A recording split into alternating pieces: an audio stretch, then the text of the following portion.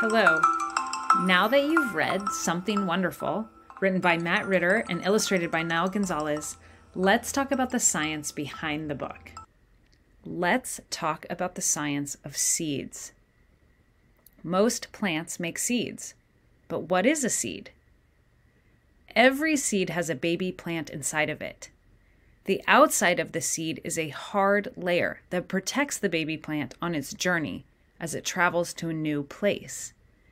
Seeds can travel in water, in the air, and even in and on animals. But seeds don't have legs to walk to a new place to grow, so how do they move around? The book Something Wonderful starts with a fig seed falling from the sky. But how did that seed get up into the sky? This seed doesn't have wings. Who has wings? The chestnut mandibled toucan has wings. Birds can fly over great distances, and this toucan dropped the seed while flying in the sky. But how did the chestnut mandibled toucan get a seed? Most seeds are made inside of fruit. The whole purpose of the fruit is to help the seeds move around. When a fruit is tasty and full of sugar, that means an animal is likely going to eat it and move the seeds around in their belly. Fig seeds come from a fruit called a fig. And figs are one of the chestnut mandibled toucan's favorite foods. In fact, many forest animals rely on figs for most of their meals. When a toucan eats the fruit, she also eats a bunch of fig seeds. And these seeds travel all the way through her digestive tract, or her tummy, until they come out. And the seeds come out when the toucan poops. And wherever that poop falls is where the little baby plant will start its life.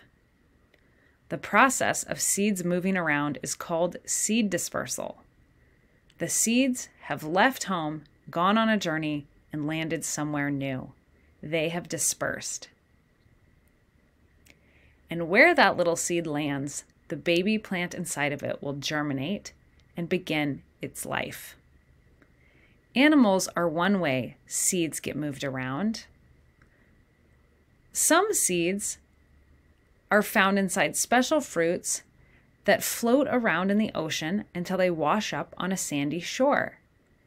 A coconut is a fruit that can float in the ocean for many years until it finds a new beach to land on and grow into a new coconut palm.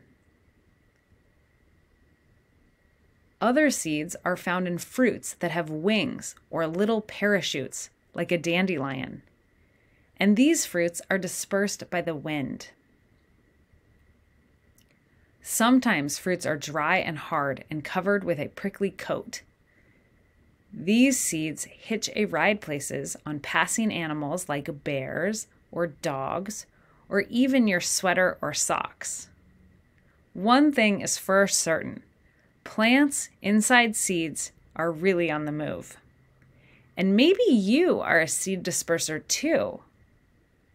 What fruits have you eaten? Did you notice the seeds inside?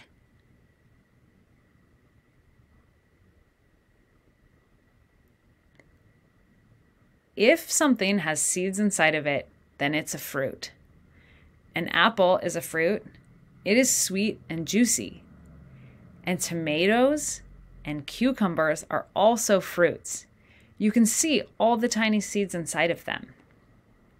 Can you think of any other animals that might poop out seeds? Well, what animals eat fruits?